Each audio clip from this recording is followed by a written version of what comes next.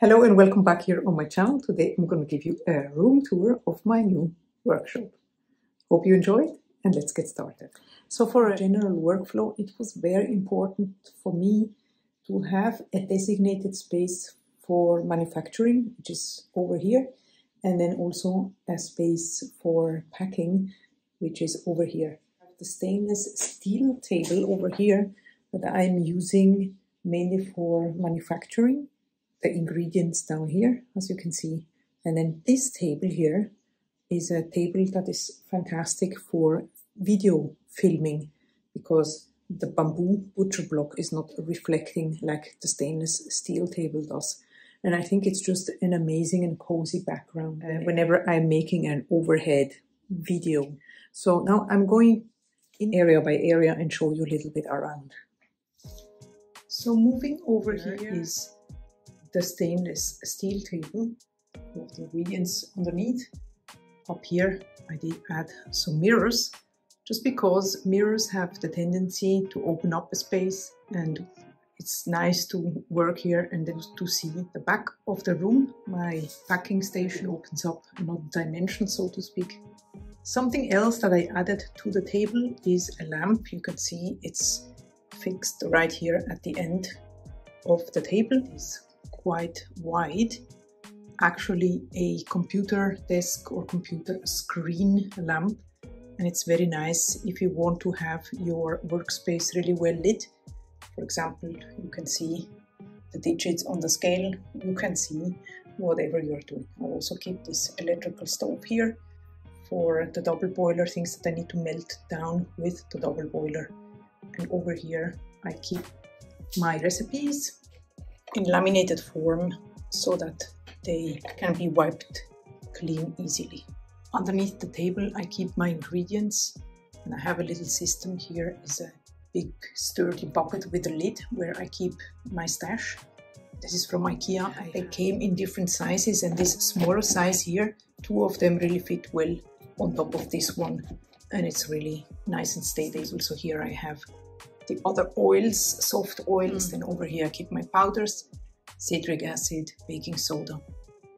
And then I have shea butter, coconut oil, palm oil, cocoa butter, and whatnot. Moving over here, this is just a very ordinary microwave to melt down ingredients. I keep rubbing alcohol bottles, a couple of these always ready if I need it.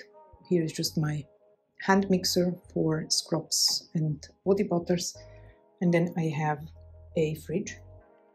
Mainly refrigerate the melted oils and butters that I need for whipped body butter, but I also keep other ingredients, like here's avocado butter, like powdered milk that I need for some projects, cucumber extract and some other things. Also vegetable glycerin, and this is donkey milk powder. The freezer compartment is empty right now, but this is something that I need to freeze the milks whenever I'm making milk soaps. Here's the sink. I absolutely love it. It's quite deep and wide, so I can comfortably wash all my soap buckets in here. And underneath I just keep my regular cleaning supplies. Nothing fancy. Moving over here is where I keep my colorants, pigments, micas, and also liquid colorants. So for the micas and pigments, I transfer it in these jars here. You can get it off of Amazon. I will leave the link down in the description along with all things that I'm using here, or at least option for your respective area, as I live in Europe. So my colorants, unfortunately, they come in these bags here, very impractical to soak because you have to put your hands in it. Don't have time for all this. So I just transfer it in here, and then I just add a label to it so I know what is inside, and I'm good to go. Underneath here I have more pigments, and then the titanium dioxide, I like to keep it in such a bakery bottle. This is the water-soluble version, so I always have it ready to go. And for glitter, I like to keep them in such salt and pepper shakers. That's the most practical method for me. You could also use spray pumps like this one here also.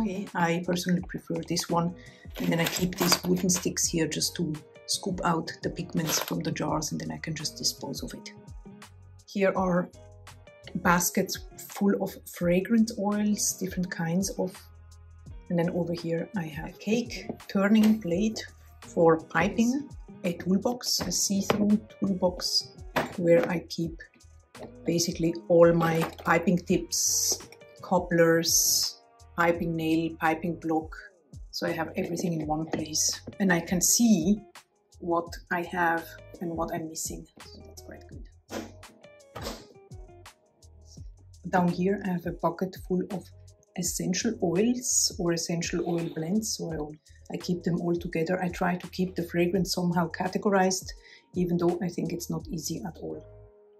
And then over here are the flavor oils. Flavor oils are the fragrances that you want to have whenever you're making lip products like lip balms, sugar scrubs for lips and so forth. So these are all the different things. And then here in the back I have the primary colors in liquid colorants that I use for predominantly for melt and pour. And then in this little bucket here I have cups, little cups, big cups. Like if I need premix pigments with oil or with rubbing alcohol, depending on what I'm doing, then an extra squeeze bottle, because you never know. On this other Omar shelf here, this is by the way a shelf from IKEA. It's convenient because you can customize or the height of the respective shelves. So here I keep my multi-bar cutter. This is a one that was custom made for me, and I could choose the width of the guitar strings to, you know, make it fit exactly what I need according to my mold. And then I have a single wire cutter over here, and then here is a stand mixer, then the crock pot here, and here are two slab molds, the one with the dividers and silicone liner inside. Absolutely love these. And then underneath here I have another bucket full of fragrance oils. And here, because why not, some more fragrance oils. You know how it is when you start to amass fragrance oils. I have a similar situation with my silicone molds as well. I'm sure some of you might relate to this as well. In the middle of the room I keep my IKEA kitchen island or kitchen table, whatever you want to call it. I absolutely love it. It has a bamboo butcher block, which is very easy to clean. It has two very deep, big drawers where I keep the tools and things that I most frequently need. Like for example, my silicone spatulas. This is a very interesting spoon scale. I have spoons and a mini mixer, whisks or measuring spoons, soaping goggles, and my stamp, and also of course the infrared thermometers. I'm very happy with this table. It is stainless steel underneath. It has two shelves where I keep my double boilers, a stainless steel container, then all my glass containers, Pyrex jugs, and then a smaller basket here with some smaller glass containers. And underneath I keep all of the tablets and cutting boards. They are very practical whenever you need the space. You can just move your project around very easily. Over here is where I keep the finished packaged products like soaps. So I have a bucket for every type of soap that I have, more or less, like Tropicana, then Jamaican coffee, vetiver, spicy honey over here, and then the black raspberry vanilla soap. And then other products like bath truffles, charcoal soap. These are sugar plum, the donkey milk soap. Body butters and scrubs over here, hair oil, beard oil. Some other man's product, hand cream and lip balm. I need to restock very soon. Then up here I keep empty containers, like for example for this donkey milk soap. These are actually truffle boxes that I got from a company in Germany. Then empty aluminum tins, different sizes, 100 milliliters, 60 milliliters, and then I have a couple of black ones too for special projects. Down here are other soaps, like for example the all natural oatmeal soap, shampoo bars, other manly products, bourbon and tobacco that I recently restocked. And then down here I keep a bucket just for bags, like sturdy big bags for transport. Here are empty containers like for hand cream. And over here are molds, and more molds. It's a ridiculous amount that I have. I try to keep them like in categories. Like for example, here are the seasonal ones, like for Easter. You can see here this Easter egg molds or the gingerbread houses, or the kind of Christmas molds. Here are all the square molds that I have. I have a lot of these pink regular rectangle molds that come in handy when you have to make large projects. Then here I have a little feet mold, some leaf mold, different types of shapes, or also these brambleberry column molds. Here are bakery types, and then the ones that I use to make cupcakes. Up here are some more soap cupcakes ready to go. This is just a bucket with an experiment that I made on my channel with different types of colorants. For example, this one was saffron, or this one here, madderroot powder. I just keep it for future reference, just to see how they develop over time. And I keep just empty buckets. It's always good to have, like for additional products and so forth. Here are pipette glasses, candle making stuff. Up here are jugs and mixing containers for bigger soap batches. Over here are more molds. So this category, believe it or not, is molds that I don't need so often. Look at the size of this one. Anyway, so over here are body butter containers. Then here are ingredients. So over here I keep salts, salt, Dead Sea salt, Himalayan salt, and all types of salts. Here is beeswax and lanolin in this bucket over here, and here are the colorants that are still in bags. So I know once the bag is empty here, I have to order more. Then here I have the liquid ingredients, like for example polysorbate 80 witch hazel, then rubbing alcohol, and here are the sugars, different types of sugars, and exfoliants, let's say in general, like for example this loofah sponge here that can be used to make some nice melt and pour projects for in summer. Why not? And then here are different kinds of other ingredients like pumice sand or bentonite clay, tomato powder, chamomile flowers, and spices that can be used also, like for example juniper berries or poppy seeds. Then here I have some more piping stuff, like the reusable piping bags, and then some funny chocolate maker bags. These are interesting because you have the volume on it, and you can seal it on top. So whenever you're trying to make smaller type of piping project, this come in handy. I also have a piping bag holder. Very convenient if you have to make complex kind of pipings with multiple colors and so forth. You can just pop it in here and you're not going to avoid a giant mess. Then here are lip balm cubes and a lip balm pouring tray that I keep in here when you want to make 50 lip balms at a time. And then up here I have different types of molds, like the brambleberry 5-pound mold with the silicone liner and the slide top. Very convenient for soap making. Here's a swirling tool. I have a soap beveler and a soap shaver over here. And here are some other loaf molds. This one is just silicone. It's a skinny tall mold.